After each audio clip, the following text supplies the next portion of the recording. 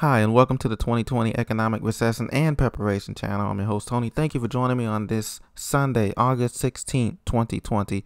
And today I want to do something more on the preparation side today and take a break from talking about the economy and doom and gloom. Today I want to talk about the top 11 ways that you can earn passive income as an additional income source than your paycheck or your retirement pension or your other source of income. So I wanted to share with you the top 11 passive income ways. First of all, let me define passive income as money that you make that is not money that you're trading time or hours for money, like an 8-hour, 12-hour day for money or a paycheck at the end of 2 weeks. This is money that you're making while you are sleeping, kind of passively online. And just a disclaimer, it may not be millions of dollars, it may not be hundreds of dollars, but even $50 to $100 a month or $200 a month of passive income can make a big difference, or $500 a month can make a big difference in your finances in helping you to budget, save, and prepare for this depressionary wave which is coming up this year and next year. So let's get right into it.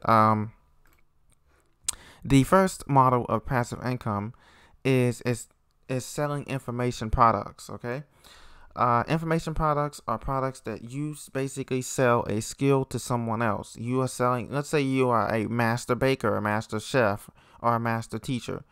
Everyone has a skill or something that they became an expert at in life, whether they trained for it professionally or not. You can create a course on sites such as udemy.com, skillshare.com, or coursera.com, where you share the revenue with them 50-50, or sometimes with Coursera Skillset, you get to keep 100% of the profits from your course. And you can create an outline in a course, and you can have a course up and running in less than a month or a month and a half, a quality course. Information products can deliver an excellent income stream because you make money easily after the initial outlay of time.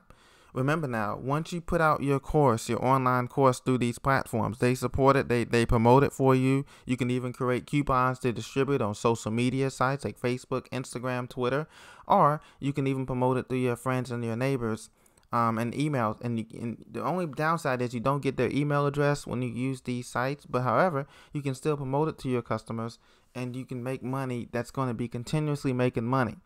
I have a few courses on Udemy and Skillshare, and I haven't really promoted them and touched them, but every month I make at least a certain amount of money every month without even promoting it, just having it on there. So it's always going to be there. The only downside is it's going to take some time and effort to create your product. Whether you're an expert or not, it's still going to take at least a couple of weeks for you to understand the learning curve and to get it in there. But once you master this business model, you can make a good income stream. Working from home, especially working from home. You can do this after your main job. Number 2, rental income. If you invest in rental properties, it's a good way to earn passive income, but of course it requires more work. But let's say I would change this to investing in your own thing. Maybe you can rent out a room in your house through Airbnb or through some other service. Maybe you can invest in what they call REITs, REIT. Look that up. Invest in REITs. If you're not going to do physical rental property, you can invest in REITs and have investment trusts, what they call real estate investment trust, where you have other people manage the property and you get a dividend every quarter based on your investment. And it only takes about maybe $500 to $1,000 to place into the invest in a REIT if you're not going to have a physical rental property or use your house as a rental. One of your rooms in the house as a rental to a college student who's distance learning from overseas or something like that. Number 3, affiliate marketing. Amazon is one of the biggest well-known affiliate partners, but eBay, AWin, Sell are among the larger names too. What happens is basically they give you a link. Let's say you're selling, let's say Avon or Mary Kay or any of these companies, Nike or one of the products you see on Amazon that you love. And you want to sell it, they give you a link through Amazon Associates. Look up Amazon Associates Partner Affiliate Marketing Program, and you can place that link on your website, on your YouTube video, on anything. And once the visitor clicks on that link and makes a purchase from your third-party affiliate site, the site gives you a commission. That could be a 5% commission, a 10% commission, or whatever. So Affiliate marketing is considered passive because in theory you can earn money just by adding a link to your site or social media account.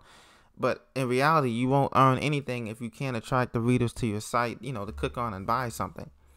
So the good news is this is a low risk way of making money because you're not really investing anything. You're just pasting a link all over your website or all over your emails that encourage people to take a look at this product, to buy it off of Amazon or some other company. So, but the bad news is it's going to take time for you to generate traffic and to generate people to buy.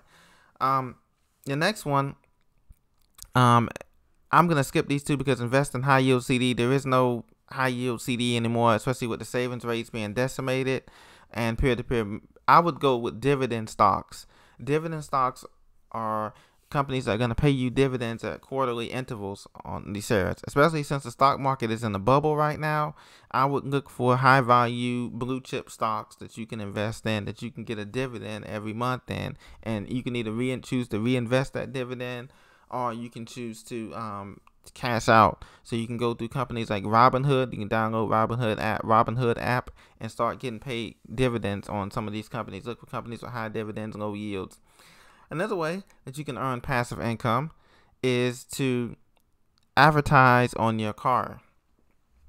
You may be able to earn some extra money by simply driving your car around town, and you can contact a specialized advertising agency, and they will wrap your car in ads at no cost to you, and you will be able to. You already put mileage on your car anyway. You just have to track your miles, and you will earn hundreds per month with little or no extra cost. Especially if your car is already paid for and it's older, you can definitely do that. Drivers can be paid by the mile. Now, there's also some other streams of income that I want to talk about, and this is with ebooks. The rise of ebooks and Kindle books are very popular. So maybe you want to write short ebook. It don't have to be nothing long. It can be 30 pages, 50 pages, 20 pages, or 150 pages, and it can be on the subject of your choice. And ebooks are very popular because you have a built-in audience through Amazon and Amazon Kindle that you can sell to. That is one of the fastest growing things in passive income stream is ebooks. So, and then another option that you have is coaching. And I mean by, there's people that are fitness coaches that are making a lot of money online. There's people that are relationship counselors, coaches that are making a lot of money online. Maybe you have a degree in social work or counseling. You can use that to counsel people on the side, and of course put the appropriate legal disclaimers and things. But just you can be able to counsel people. You can also sell. Maybe you're a good salesman, so you can sell old, used books, textbooks, college textbooks to kids who are digitally learning now, because all these schools, because of the sickness virus, are digitally learning online. So you can sell back old college textbooks to them through eBay or through Amazon or through another third-party site. So there's many ways that you can have passive income. There's no one-size-fits-all advice, says the article. But how many streams of income should you have? My personal belief is that you should have at least 5 additional streams of income other than your job or your paycheck if you can. Now, this is going to take time and effort. Like I said, I'm not there yet, but I am every day working towards it, and I want you to be as well, because that's part of preparation and survival of any depression or economic crisis, is creating passive income and sustaining passive income as best you can. And the more you do it, the better you get, and the more you realize the mistakes you make, and the better you can get at it, the easier it is to make money while you sleep. Because Warren Buffett says the only way to get ahead is that you have to be able to find a way to make money while you sleep, or otherwise you're going to work until you die. And so that's what Warren Buffett says. I trust his advice because he's a super billionaire and I'm not.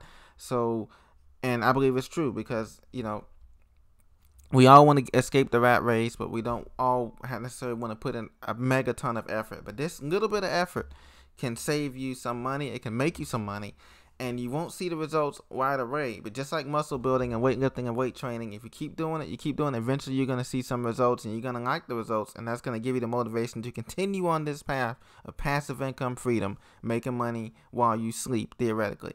So have a blessed day this Sunday. Let me know if you have any questions. Leave them in the comments below, and I'll talk to you very soon. Take care.